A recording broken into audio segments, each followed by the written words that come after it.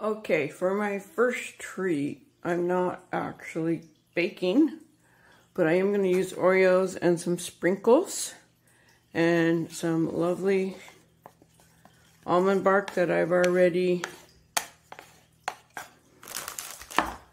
melted. So we take our Oreos. This is really fun. And we open them up. Let me get rid of this because I don't really need it. Now all we're going to do is we're going to take our Oreo. We're going to, right? And then we're going to throw some sprinkles on it. Isn't that cute?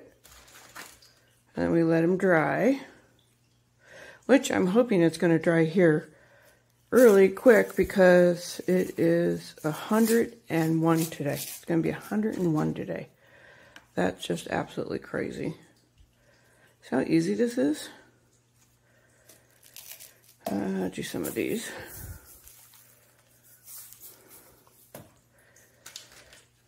The kids would really enjoy doing this.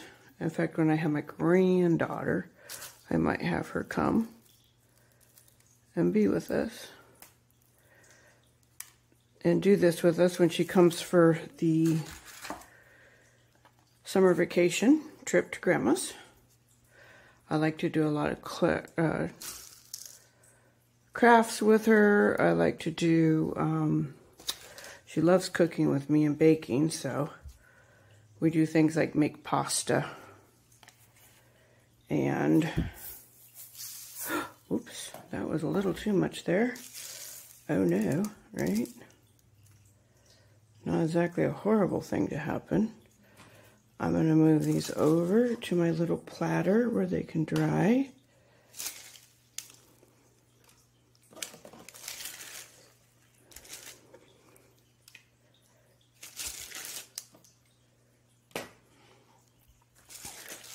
See, aren't they adorable? And they're delicious too, so there is that. I'm using wax paper on my board. You can, of course, use parchment paper or those funny little liners that they have these days. They're the vinyl things. Those are fun because they're washable. And I don't spend all my time washing up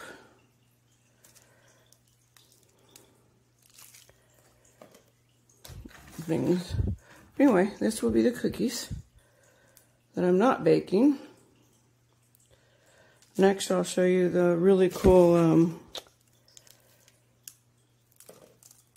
treat using pretzels and M&Ms.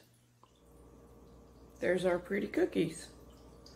I'm going to go throw them in the fridge and let them set up. I'll probably put a napkin or something underneath when they're all set.